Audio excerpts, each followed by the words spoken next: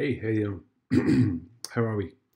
Okay, this is going to be about how Inertia debunks 106-year out-of-date pseudo claim. I think we all know what that claim is. It's a claim of a force of gravity. I'm going to focus on a particular thing here. It will become evident what that is. Okay, I have a bit of reading to do. I have some diagrams and different things. I'm going to try and make it as fast as possible. Let's get stuck into this. Okay. Inertia debunks 106-year out-of-date pseudo claims. There is a claim by certain people that Einstein was incorrect and that gravity is actually a force of attraction between masses and not a 4D effect, as claimed by Einstein in his theory of general relativity model, colloquial. These people claim that that gas is being controlled primarily by a downward bias, as gas is claimed by these people to be getting pulled down towards the Earth's surface by this force of attraction between masses. Question mark. So we must start at the start with the question of what is mass. Okay, mass in physics, quantitative measure of inertia, a fundamental property of all matter. It is in effect the resistance that a body of matter offers to a change in its speed or position upon the application of a force. The greater the mass of a body, the smaller the change produced by an applied force. Mass is defined in physics as inertia. So what is inertia then? A tendency to do nothing or to remain unchanged. In physics, a property of matter that by which it continues in its existing state, like above, or of rest, or uniform motion in a straight line unless that state is changed by an external force. So does gas have inertia? Well, according to physics, all matter is affected by or has inertia, but this is a little difficult to reconcile with when it comes to gas, as gas is not like other matter. Solids are many tiny parts that are compressed together with tight ungiving bonds, and liquids are also bonded, but not as tightly as solids, so they are more pliable and can take to any shape. But gas is a collection of tiny intramolecularly bonded atoms that are not connected to each other in any way, shape, or form. All solids and liquids have intermolecular bonds, so all of their individual tiny parts stay together as a whole. But gas is the state of matter where all these tiny parts begin to act independently of each other in their general movements. Here is a visual of these states of matter. Okay, you have the diamond here showing the solid. So solids are tightly bonded together. There is no movement. They can vibrate. They are supposedly vibrating. I don't know.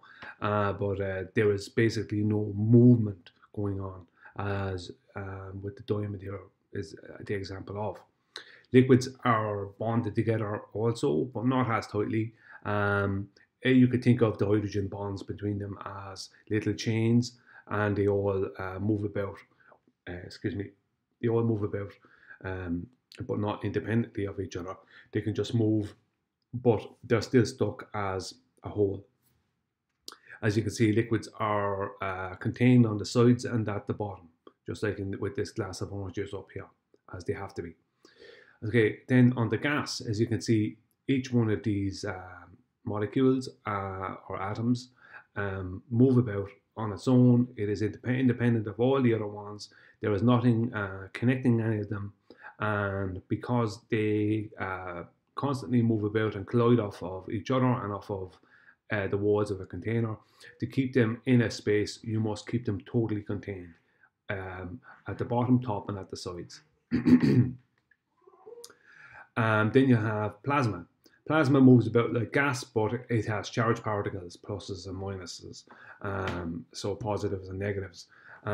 Plasma can be held in place by a magnetic field, a toroidal field, but without something like that, you would need a constant full container where all sides are containing the plasma to hold it. But normally it's too hot for plasmas, are normally, except for maybe some plasmas are too hot for to be contained, like hydrogen plasma, by a solid container. But you have other plasmas that are in neon signs, like up here, that can be contained in that way. So, 4 states: solid, liquid, gas, plasma. So, solids are bonded tightly, liquids are bonded loosely, gas is not bonded at all, and plasma is not bonded either. So, what would be the easiest way to describe each state and its characteristics? Solids are unmoving and have a linear downward weight, so solids do not need to be contained, as they are the containment for other states.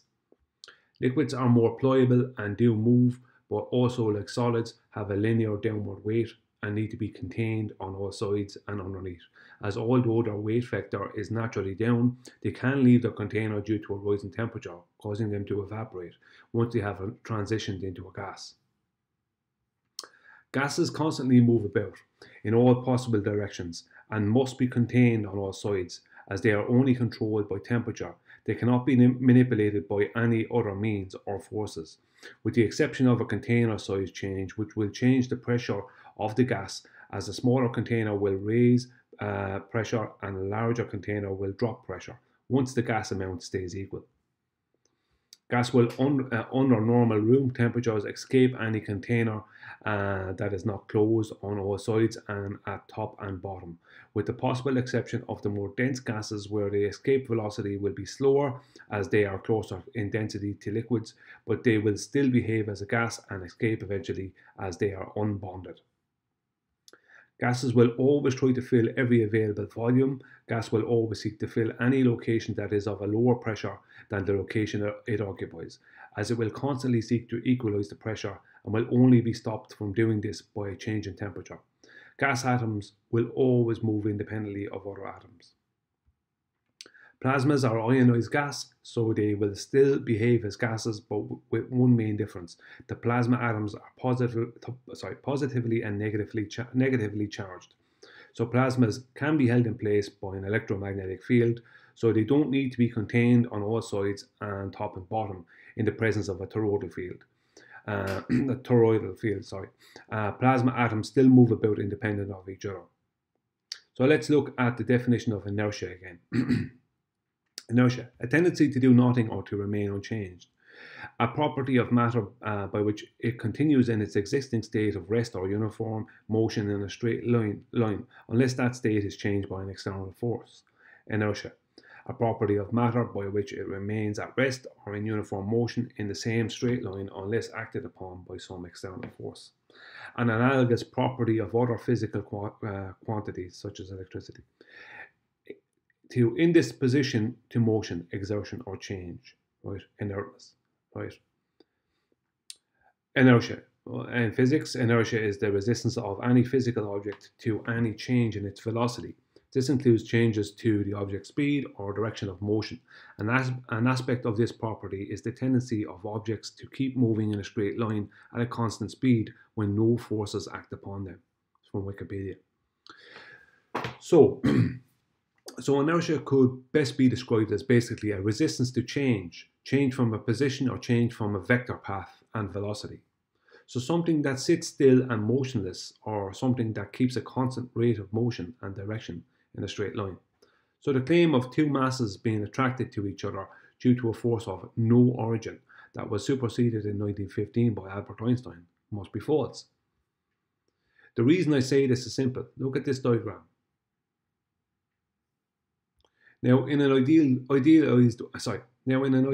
world, gas could be described as exhibiting inertia, but it would be always only fleeting inertia, even by basic description, if gas could even be described this way at all.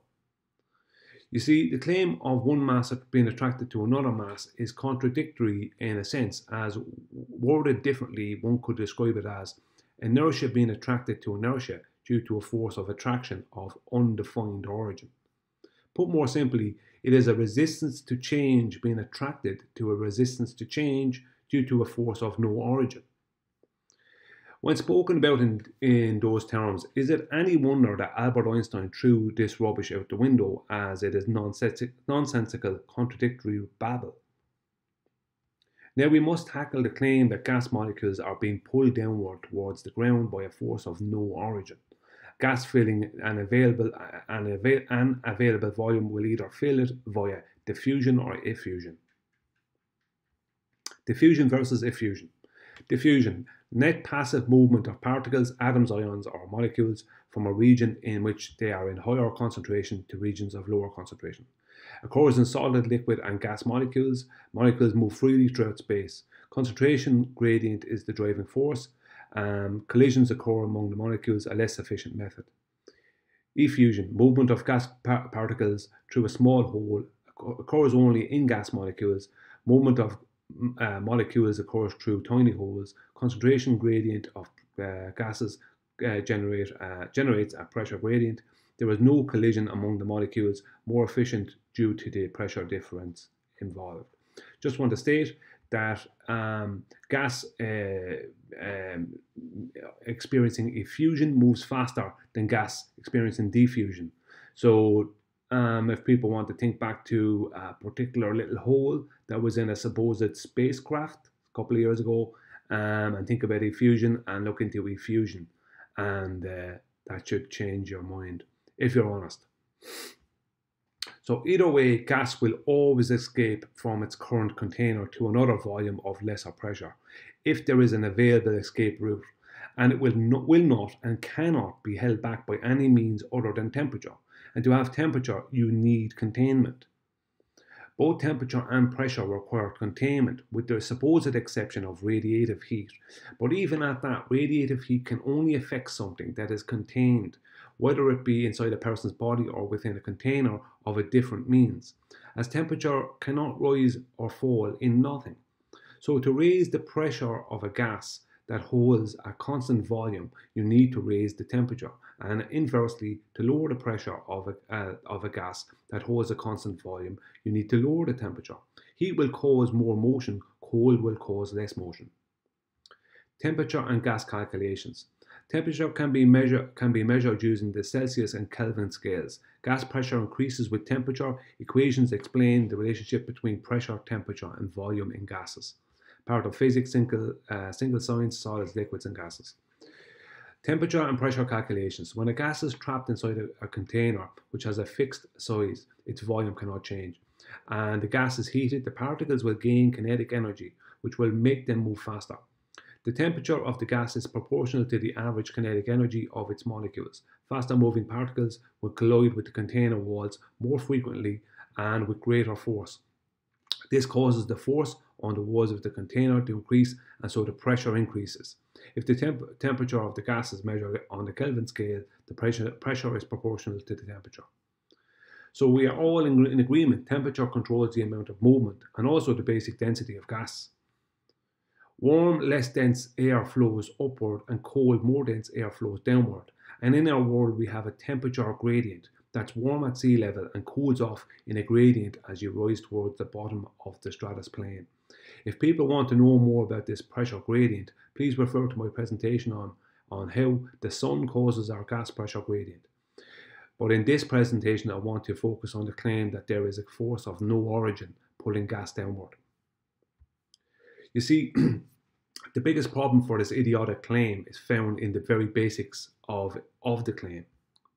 1. Mass is inertia, and inertia is resistance to change. So when do two resisting entities become attracted to one another? 2. Gas is unbonded, so this means that each molecule is a separate entity. So to calculate gas as anything but very small single separate entities is wrong, as you're essentially denying gas behavior and what allows it to happen, as gases can't behave as gases if they are not gases, and to be gases they must be an accumulation of single entities and must be treated as such. Right? Question mark. 3. We must refer to this diagram again. This is the diagram again, where it shows all the gas atoms flying in all directions.